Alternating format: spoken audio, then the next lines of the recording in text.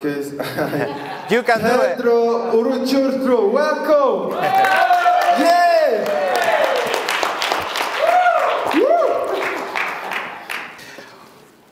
Well, first of all, thank you. Thank you very much. I'm really excited and happy to be here. It's a huge honor to share with amazing freedom and liberty fighters for all around the world.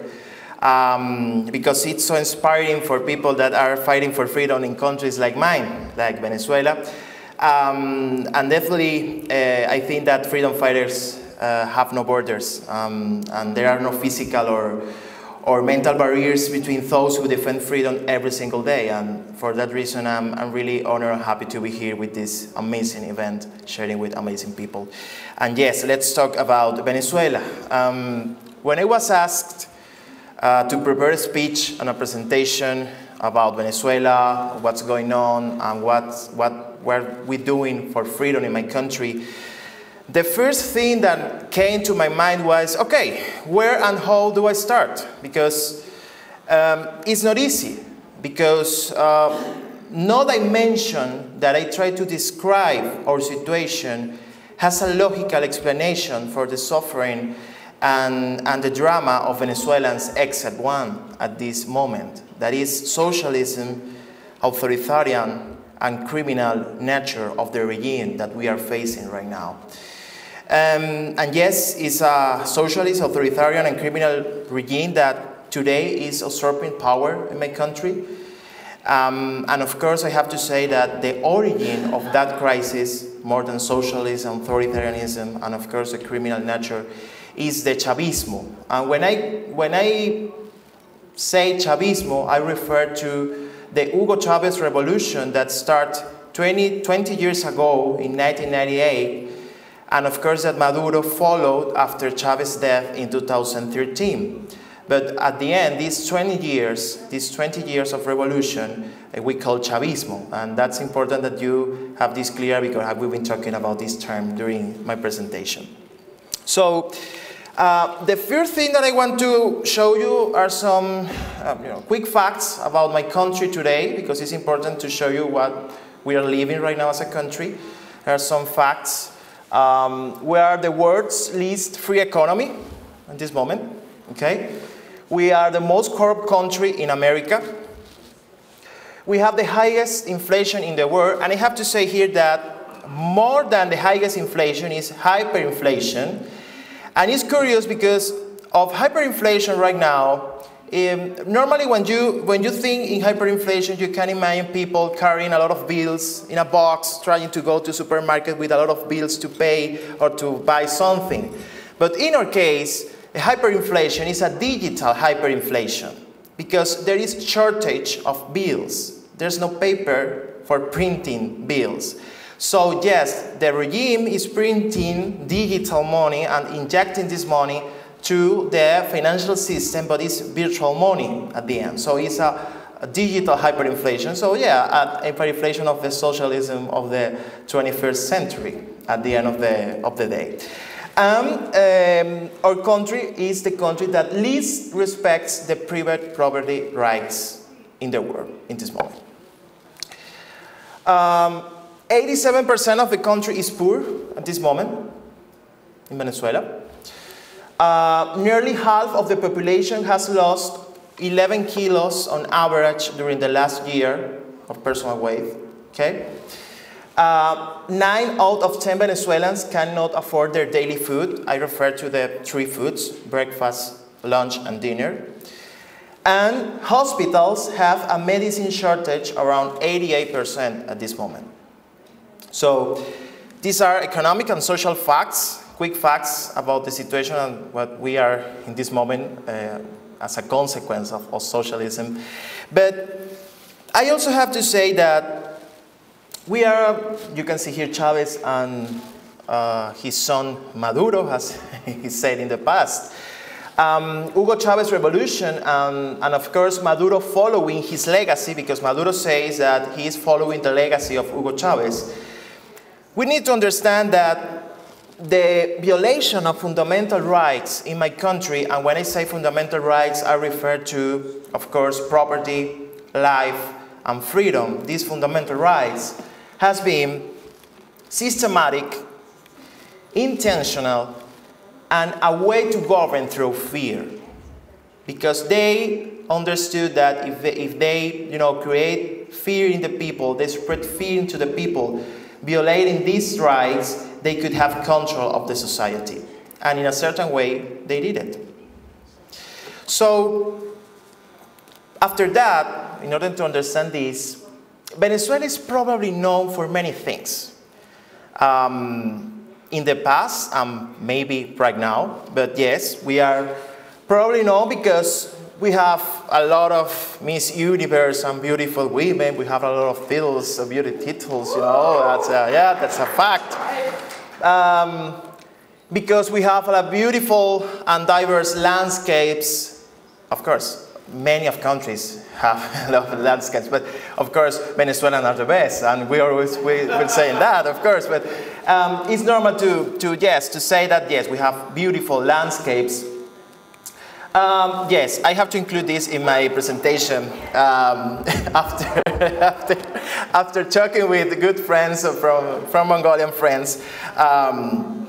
And I have to say that I was pleasantly surprised about this serial movie that was showed in Mongolia in 1986, I think. I don't know if I'm right, but I'm surprised because this movie was a disaster and failure in my country. People didn't like Cara Sucia. People hated this movie, but has been a success in Mongolia, and has been really incredible to me because at the end this movie showed to the Mongolian people the capitalist way of life after the collapse of socialism in this country. So it's really even more curious to me because Venezuela today, which served as an inspiration to the Mongolian people through this movie, and of course showing another vision of the world, is a country that lives the direct consequences of socialism and misery in this moment, 20 years later. So it's crazy, but the main lesson that we need to learn on this is that bad ideas are always a possibility. It doesn't matter the time. And you can see how socialism never stops. And for that reason, freedom and liberty is an everyday task, everywhere, everywhere. If not, 20 years later, you can face a similar and terrible reality like Venezuela is living today. So it's crazy, but yes, it was a great surprise to me about Cara Sucia, so that's good. But yes, we are known in Mongolia because Cara Sucia, that's good. And of course, we are known because we have the largest amount of proven oil reserves in the world. 300,000 million barrels. So yes, of course, it could be supposed that it is a rich country for the simple fact of having countless natural resources. I have to say that has been the great mistake that for years we have been led to believe, for politicians, to say that we are rich because we have infinite oil in my country. But curiously, even the country with the most oil in the world, like mine, suffers shortage of gasoline today. If you go to a gas station in my country right now, you can see how there are people doing lines for hours in order to get gasoline, even having the largest reserve oil in the world. So that's a consequence of socialism, corruption, and of course a model that, because of course as in the Colombian case, the Venezuelan state is the owner of the subsoil, and that's a consequence of the redistribution of richness, but you can see how it works. So, but talking about Venezuela today, more than talking about beautiful women, Cara Sucia, and of course these oil reserves. Speaking of Venezuela today is to speak of pain, misery, hunger, and death. And this is the normal picture that you can find in many homes in my country, poor homes, empty refrigerators. I have to repeat, yes, the largest oil reserves, but you can see this, okay? The image of the rich country that distributed wealth, or its wealth, under the false illusion of prosperity because we have oil, is gone. And it's become, or to become, to the country in which people and entire families rummage through garbage for food. So yes, that country, the rich country with beautiful landscapes, you can find a lot of people, entire families, looking for food in the trash in this moment. Of course, only the regime was enriched and not satisfied with ruining the country after receiving, and please pay attention, more than $1 million for oil incomes during 10 years, and robbing them, of course. Also, they have linked with international, or they have linked to international organized crime through mafias, drug trafficking, guerrillas, and my Colombian friends know about what I'm talking about, and terrorism, and of course, linked well with their colleagues of the Cuban, Russian, and Iranian regimes. So, as you can see, Venezuela's regime today is linked not only into socialism, authoritarianism, but in a criminal state. And that beautiful country that I showed you before is what Venezuela is today. Of course, with the largest humanitarian crisis in the region, with the largest migration in our history, and almost 5 million people that have left the country looking for opportunities through the border in Colombia. This is the main border in Colombia, between Venezuela and Colombia. With the highest hyperinflation in the world, this picture is, I think, 2 years ago, where you could find bills, because you cannot find bills right now, but you can see how you need all these bills of 1,000 bolivars for buying only 1 kilo of tomato. That was 2 years ago in my country with hyperinflation. But yes, last year the hyperinflation ends in 2 million%, and the projections for this year is 10 million%, more than 10 million% of hyperinflation by the end of this year.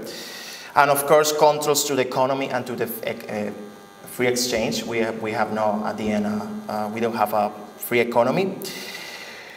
With the most violent capital city in the world, with more than 400,000 killed people by the crime in the recent times, even more than like the conflict in Syria or in our war. With the expropriation and the violation of private property permanently, with censorship on the internet and persecution of the press, and with more than 400 current political prisoners and more than 2,000 political prisoners in recent times, thousands of wounded and dead, and thousands of persecuted and tortured, with violence by colectivos that are the armed groups by the regime that were created for defending revolution, Venezuela was turned into a hell. And that's Venezuela today. That is Venezuela today, a hell. But to understand Chavismo, I have to say that it's not an isolated project. And this is important to understand this. It's not an isolated project. It's not only about Hugo Chavez and yes, I'm socialist and I want to transform the country with a revolution. No, no, no. To understand Chavismo, we must understand a much more ambitious project that Fidel Castro's Cuba and the former president of Brazil, Luis Inácio Lula da Silva, perfected after the dissolution of the Soviet Union. And it's called the Foro de Sao Paulo, the Sao Paulo Forum. I don't know if you have heard about this initiative, but this was the plan of the continental leftists in Latin America to take the power of the region through democratic ways. In resume, They use democracy for destroying democracies. And I have to say that they were successful. In 2009, 10 years ago, with its highest peak in their plan of destroying of course to take power in Latin America, they had 14 governments, leftist government in Latin America. And of course the result of that, socialism, corruption, and regression. That was the 21st century socialism. And of course I have a bad news for you. They are a permanent threat. My Colombian friends know about that. In Argentina, my Argentinian friends know that right now because they are facing the same challenges.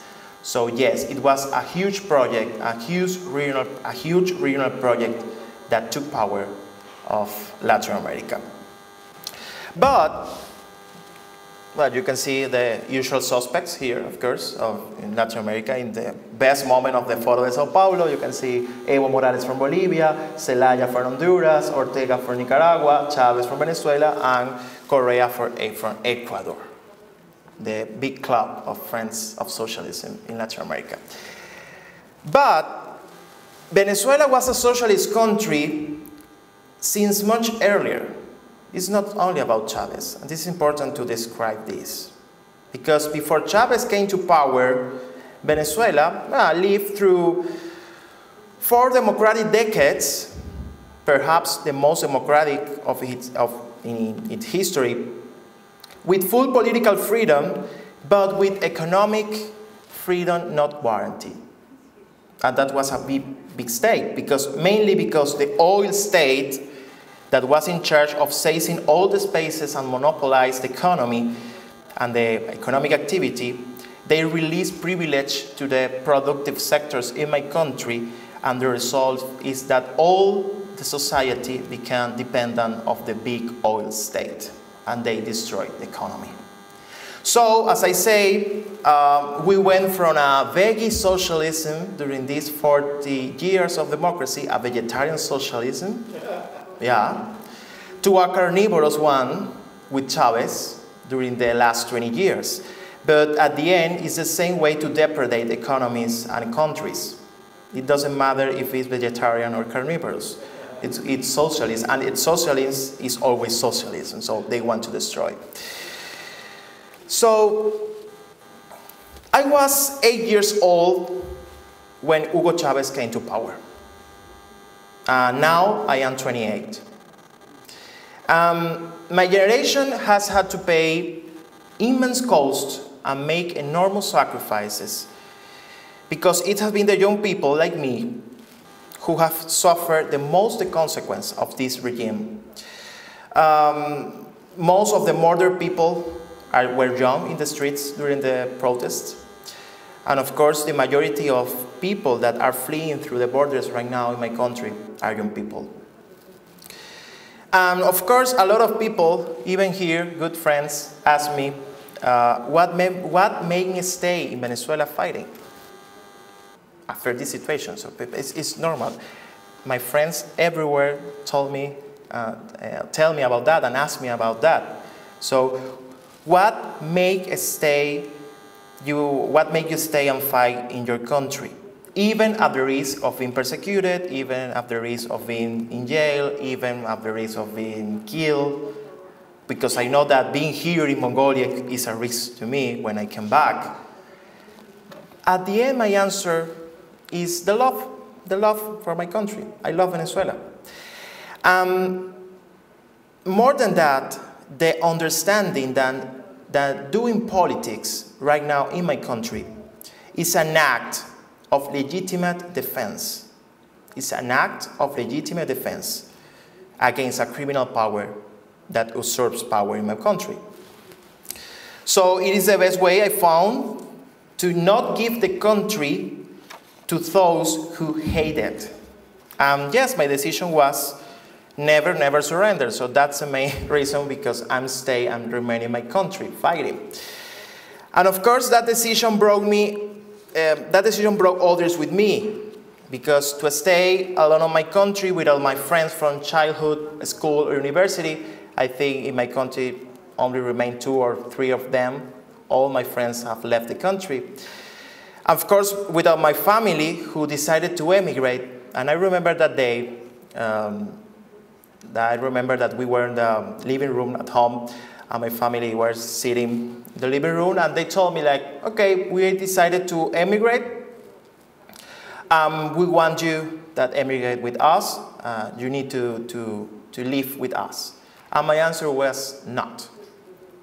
I will remain, and I want to be here fighting. Of course, they disagree. They say that I'm, investing my best years of life in an insane reality like the socialism's 21st century, etc., etc. But at the end, my conviction was to fight, and I decided to stay. And yes, alone. And of course, that they are not with me is the best peace of mind that I have to keep fighting without anything happening to them, because I'm alone in the country, and I know that I could do things that if they were in the country, it's impossible to me to do. But at the same time, I know that I'm missing enduring moments together that I know that will not be repeated. And that's a sacrifice that, as me, a lot of people have done in my country. So I have to say that this is another success of socialism. Divide families, divide societies, and of course, to promote resentment, breaking societies. And that is one of our main challenges when transition comes, because we need to reunite all these people and put together again. So, for all these reasons, is that 7 years ago we decided to create Vente Venezuela. It's the first and unique liberal party that exists in Venezuela.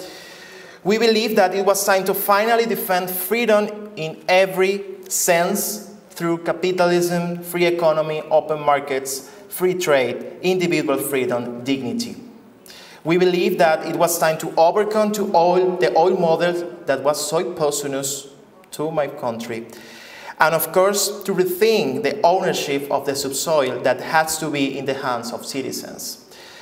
Reduce the size of the state under the rule of law, and it was time to speak openly about the individuals as the center of society, along with their dreams and aspirations. And it was time to trust individuals for the first time in a long time, and of course to trust in prosperity, in entrepreneurship. And of course, we were the first political option that were talking about this, while the other political parties were discussing about what kind of socialism is better.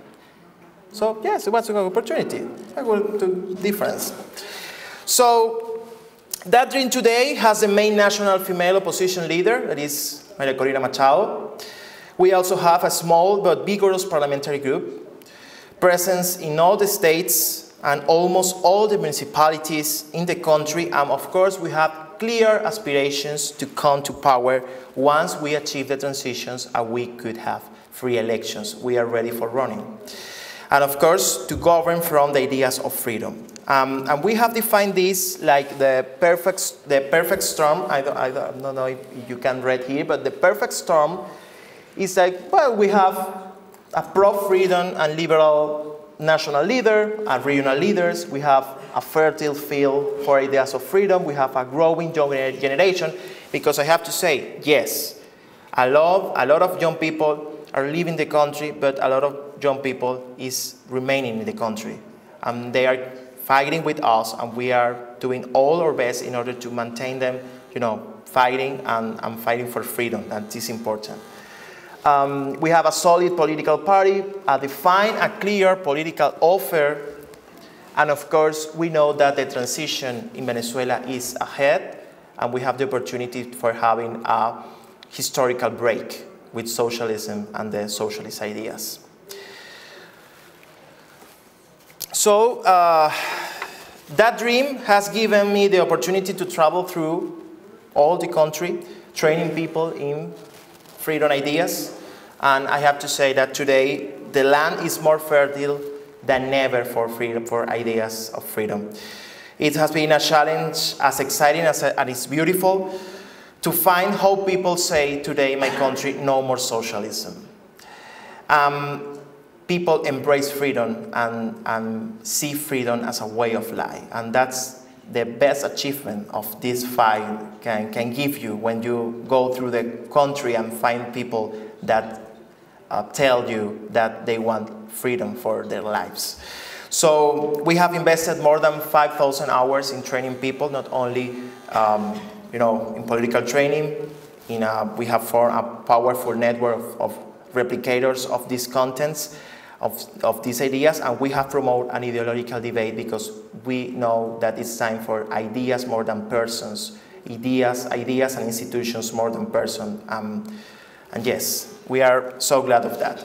And of course, we have our main training project on liberty, that is Campus Libertad, where we train annually a group of leaders from all over the country in how to governance from a liberal perspective, a freedom perspective. So we train them with liberal ideas, with political communication, because it's not enough to know about liberalism. It's important to how to spread this message and how to influence people through a communication. And of course, we train these people in ethics, because the main crisis that we have in Venezuela is an ethical crisis right now. And of course, we train them with in public policies with a reduced state vision. But yes, that's beautiful, that's our work. I'm glad to be the leader of this team of training, etc. But we know that it's not enough. And we know that it's not enough because we are giving a double battle in this moment in my country. One against socialism, as you can see, what I show you, but also against the regime.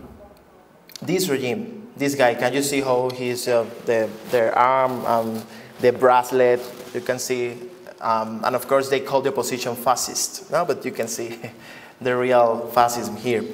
The second challenge about the defeating this regime is even a greater challenge, because we are talking about the defeat of a criminal regime. A regime that has no word and no honor, that mocks and kills. Understanding their nature, we know that only by breaking the mafias, because we know that we are a mafia state in my country. It's not a normal or simple dictatorship. It's a mafia state. Only by breaking the mafias will be possible to achieve the cessation of the usurpation that Maduro has in the power, and of course move towards a transition that will lead us to free elections. Being Democrats, we know that democracy doesn't work with that kind of regimes, because they are not politicians, they are criminals. That is why we must press in all possible ways: individual sanctions, political sanctions, financial sanctions, diplomatic sanctions, all possible pressures. Because we are not facing a bad government. And I need to explain this. This is not an inefficient government that, we just need to call for, okay, please govern in a good way because we want to live better. Of course we want to live better, but this is not a bad government. It's the evil government. It's not a bad government, it's the evil government. And if you want to understand this and what we are facing, I want to show you this map. This map only includes the influence of the Colombian guerrillas. Hi to my Colombian friends there. This is the influence of the Colombian guerrillas over our territory. Okay? You can see, I think my pointer is not working, but okay, in the left side is Colombia, and that is my country. And you can see how around 70% of my territory, or our territory, is under control, direct or indirect, of these groups, criminal groups. And I'm not including here the Hezbollah camps and the Hamas camps that we have in Venezuela. I'm including the drug trafficking in the coast, in the right side. So can you see what we are facing? It's a really dangerous mix of socialism, criminals, and of course, authoritarians. So that's the thing that we need to think about we are facing, because one of the debates that we are having internally in my country is that one of the problems of facing, that is facing modern society is that the legitimacy has shifted. It seems that democracy is no longer legitimate for the defense of life, but for the fulfillment of the law. So even if the law or the regimes that promote and attack freedom, how we can defend democracy or the democracy could be only into a defense of the fulfillment of the law and not in the defense of the life. And that's one of the biggest debates, the biggest debate that we are having right now. So that is why we have supported from the first day the interim government of Juan Guaidó, who has assumed the temporary power as a result of the fraud and the sham elections that Maduro intended to seize the presidency in 2018. And of course, the main objective of Maduro is to remain the country in hands of mafias, and we understand this. So the important thing is that today, Juan Guaidó is recognized, or interim president, by more than 50 countries. We are in a stellar moment that requires our best efforts to achieve freedom through the path of courage urgently, because we need the support of our Western allies. In the midst of conflict, as you can see here, María Corina with Guaidó, in the midst of conflict, every day that passes in my country is counted in death and suffering. I have no way of knowing how many Venezuelans will die today, but I know there will be many, like every day. We must stop this drama, and we must stop this tragedy as soon as possible. I have to say that Venezuela is a kidnapped country. It's a kidnapped country where we are all hostages and must be freed. Of course, we know that that liberation has to be led by the Venezuelans, and we know that driving towards freedom must be ours. But we cannot alone against the darkest and the most anti-Western forces that are working in my country, as you could see in my presentation. Believe me, Venezuelans have given everything fighting for democracy, using all the democratic tools and ways in order to reconquer freedom. But we realize that we are not facing politicians, we are facing criminals.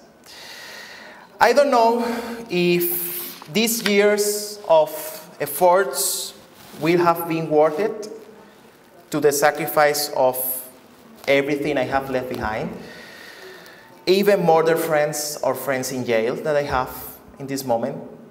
But I know that I'm doing the right thing, because I am part of the generation who grew up for defending freedom without knowing it before. Of course, when Chavez came to power, I was 8 years old, so I never know freedom or democracy. But I have to say that freedom is always victorious. I put all my forces and my spirit in order to Venezuela won't be the section of this. We don't want more socialism, we don't want more populism, we don't want more corruption, and we don't want more misery. We are going to reconquer freedom and democracy, and I know that we will prevail on our purpose, because there is a hope. There is a hope, believe me. We want to be free, while exists one Venezuelan fighting for freedom, there is a hope. I know that we count on you, liberty friends from all around the world, in our purpose to reconquer freedom, to be free again, to reconquer democracy, and of course, to understand that this regime that we are facing is opposed to the peace, is enemy of the peace, and we want to live in a peaceful country, but at the end we need all our freedom fighters friends from all around the world, because we know that we will prevail. Thank you very much.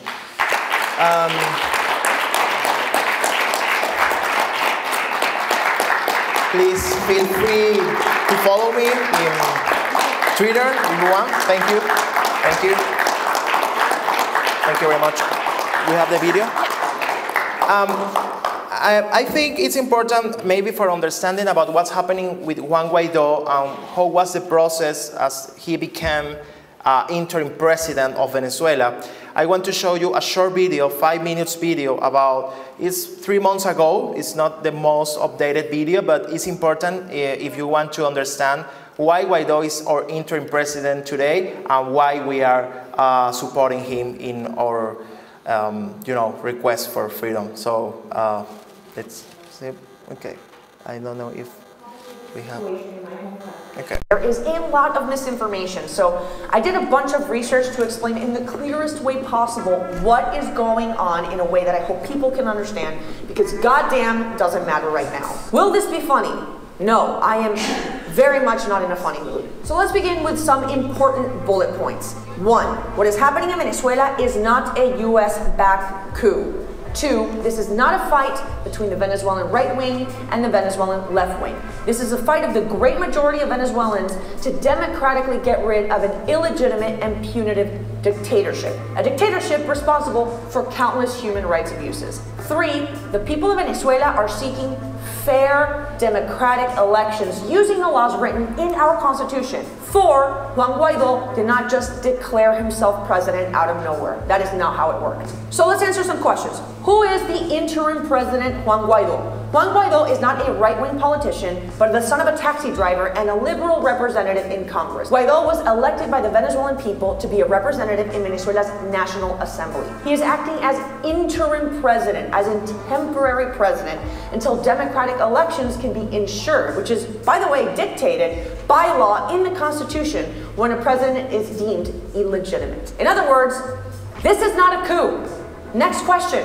Why is President Nicolás Maduro illegitimate? Now this may take a little bit longer because there's a lot, but let's speed this thing up and start in 2017. In 2017, the Supreme Court that was hand-picked by Nicolás Maduro's party nullified and stripped the National Assembly or Congress of their powers. The National Assembly was chosen by vote and was the only government institution that was run by an opposition majority. Imagine when the Democrats took the House, if Trump was like, no, I don't like this anymore. The House is no longer a legitimate part of government, and here's another House that I made up with everyone that agrees with me. Americans would be furious. So too are Venezuelans. Venezuela erupted in protests. Hundreds of protesters, most of them teenagers, were detained, some of whom were tortured and murdered. Meanwhile, despite these protests, Maduro made his own Congress that he could control, just like that. Fast forward to May 20th, 2018, where this illegitimate Congress calls for presidential elections. Now, during these elections, the most popular opposition candidates are either jailed, exiled, or banned from running. In other words, there is no legitimate way for the opposition to run. So these sham presidential elections are held anyway by Maduro's government, where only 20% of the population voted. However, a lot of the 20% were public employees who were intimidated into voting by threats from the government. These were called illegitimate elections, not just by the Venezuelan people, but by the international community. Everyone was on board saying, yeah, this shit's f***ed up, and if it's anything, it's definitely undemocratic. Now, if you're wondering how the Venezuelan people truly feel about this, here are some statistics. According to recent polls, over 80% of Venezuelans disapprove of Maduro's government because there is a lot to disapprove of. Maduro took the minimum wage from $350 a month to $7 a month. Meanwhile, inflation hit 1.7 million% in 2018, with the IMF projecting 10 million% in 2019. So the daily minimum wage can't buy 2 eggs. According to UN projections, over 5 million people have left the country, causing a refugee crisis of Syrian proportions. That's more than 10% of the Venezuelan population. There is such a shortage of medical supplies that people are dying from previously eradicated diseases like polio because there aren't any vaccines. The economy is a disaster in a country that sits on the world's largest oil reserves. So where's all this money going? People in Maduro's government. Venezuela is the top 10 most corrupt country in the world, according to the Corruption Perception Index. The media in Venezuela who should be reporting on this shit is censored and dissidents are jailed. Over 5,000 people since 2014 have been detained for speaking out against the government. And just since last week, when Guaidó was elected, 791 people have been jailed. So what is happening now? Interim President Juan Guaidó has been backed by the international community. Yes, this includes the United States, but do you know who else backs Juan Guaidó that isn't Trump? Argentina, Brazil, Colombia, Costa Rica, Ecuador, Germany, the Socialist Party that runs Albania, Canada's progressive prince Justin Trudeau, Australia, Paraguay, Peru, the government run by the Socialist Party of Spain, whose president said what is going on in Venezuela is the opposite of socialism. The list goes on. So that was a lot of information. And I am exhausted. And I'm not exhausted because I had to explain this to you, but I'm exhausted because the situation in Venezuela has been talked about in the forms of political ideologies and politicians and political leanings, and the conversation has completely strayed away from what actually matters, which is the Venezuelan people. On a personal level, my immediate family, my father is exiled from back home. My extended family, they go out on these protests. My uncle is in jail for being a journalist that tried to shed light on what was going on. My cousin had to leave Venezuela because they were after him as well. This has affected everybody on a human level. And it doesn't matter what leanings you have in an ideological political standpoint. This is about people. This is about people wanting their country back. That's it. And if you have any more questions, ask a Venezuelan, and they can tell you from their personal human level how it's affected them. Please listen.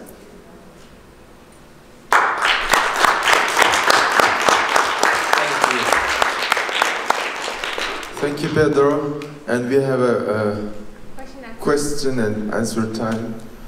And if you have some questions, raise your hand. Yep. Okay, first.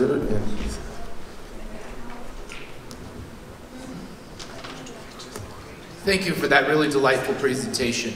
I want to just say that, you know, for libertarians from the United States or from the democratic world, activism is easy for us because we get to go home at night with security of knowing we keep our jobs and we're not going to end up in jail. But you guys are risking more than we'll ever risk and sacrificing more than we'll ever sacrifice. And you guys have my respect and admiration for the tremendous way in which you're risking so much for something that means so much. So thank you. And God bless all of you. Thank you. Thank you. Thank you for your support and for being with us. Thank you. So my question for you is, what's the way forward? I wonder if you could tell us what's the realistic way forward that the regime can be displaced, especially and what can any of us do to help in that effort?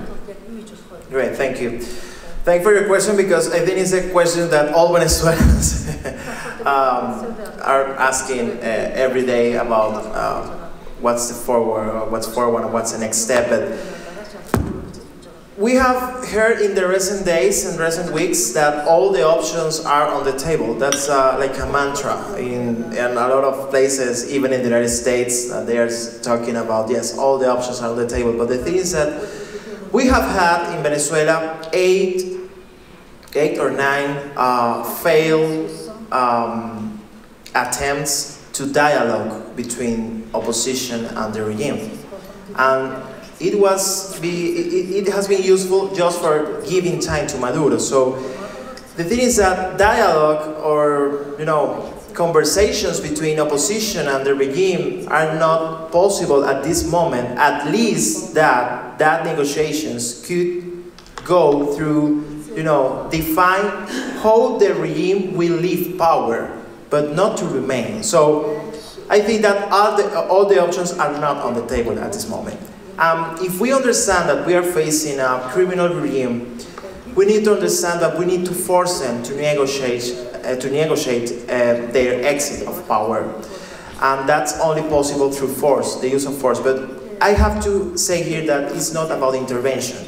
Because when people talk about military intervention, I don't like to talk about intervention because I think that has been the narrative of leftists taking advantage of the mistakes of the past of countries like the United States in order to talk about, yes, you want a war, you want to kill people, innocent people, but let's wait, because yes, maybe some people want to avoid to kill people through a conflict or whatever, but while the time is passing, Maduro is killing people by hunger and by misery. So that, I think that cannot be the argument about discussing through force or the using of force. I think the using of force of our neighbors or United States, it has to be in order to press the regime, but not for an invasion. The real invasion we are having in Venezuela right now with Russians, with Cubans, with Iranians, that's a real invasion that we have. It's a silent invasion that we are having in the country.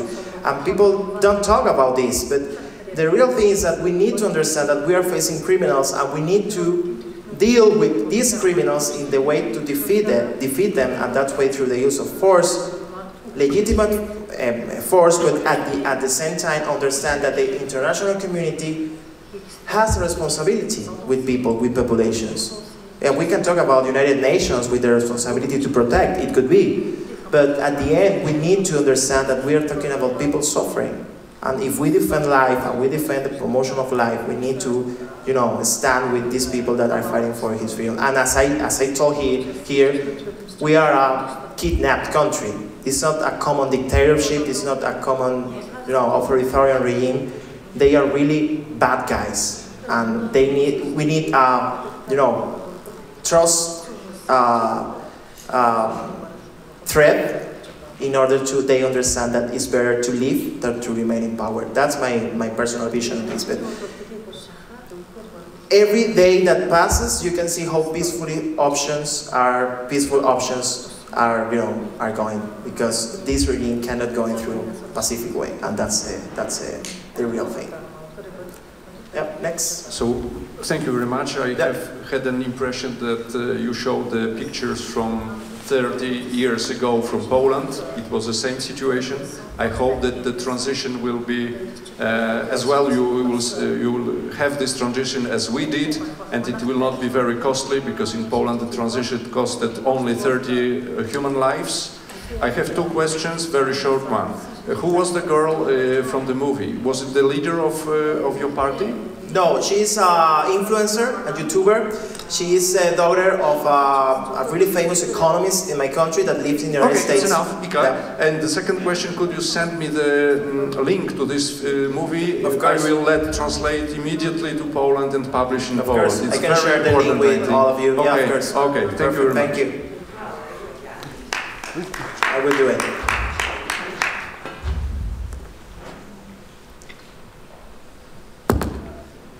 Do you think other South American countries are going to learn from this? Do you think this will drive other South American countries more toward free markets, or will it have no impact on them at all?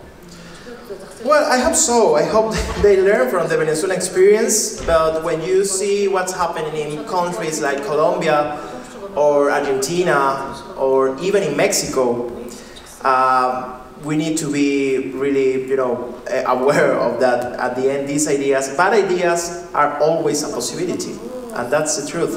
So yes, you can see how countries like Chile, like Peru, are growing. They have good standards in, you know, free markets, etc. But at the end, populism and socialism are really alive in our hemisphere, and for that reason I say that freedom and liberty is a, you know, everyday task, not only through politicians but also through, you know, NGOs, foundations, freedom fighters, because we need to understand that I have to say that Venezuela is like the worst example to show what socialism could cause in a country. We are the example of what not to do in a country, unfortunately, but I hope that our lesson and our experience could be useful for all the region. I hope so. So, last question. Okay, thank you. So I heard you say the time for dialogue is passing and the time for force is at hand. Is there any evidence that there's any guerrilla warfare activity going on in Venezuela against the regime? So can you repeat the last part, please? Is there any evidence that there is guerrilla warfare going on against the regime? Because that would be the best way to start toppling the government. Can you please repeat all the question, please? The first was the guerrillas. Okay. Yeah. Well. Come. No, I mean, when you see these criminal forces in the country, not only guerrillas, because the guerrillas are in certain parts of the, you see, in the territory, but at least in the city we have colectivos that are like paramilitary groups that we have, that the regime pay them in order to defend revolution. And of course that's a way to, they show that they have power. And of course they use this in order to say, okay, we want to dialogue, we want to go to the opposition through a table of negotiation and let's try to talk, to speak about, but at the end, these people are killing other innocent people in the streets, or they are kidnapping children in the border zone in the country. So at the end, this regime has no vocation of dialogue because they know that they are criminals, not politicians. And that's my point was not their guerrillas, but your guerrillas. No, we don't have. Of course, we don't have. We don't have for. But if you call for force, that would be your first step, and you should have. It could be, but the thing is that because I want to clarify this. Another fear about the use of force in my country is, it's like a civil war could happen, and that's not possible in my country.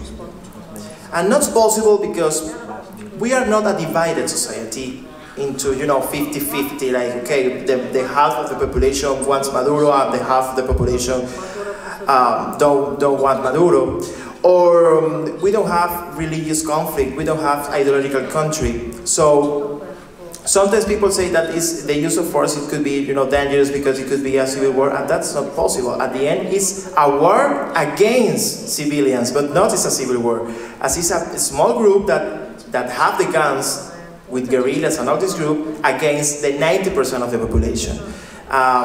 So yes, we need to understand that, but many groups are thinking that a solution could be that, like, okay, if they have guerrillas, we need to have our own guerrillas, but the thing is that we are people that we don't have guns, and that's the thing, and for that reason we are claiming for external support on this, because we cannot alone.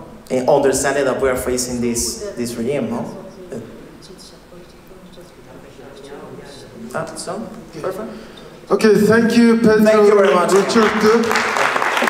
Muchas gracias, amigo.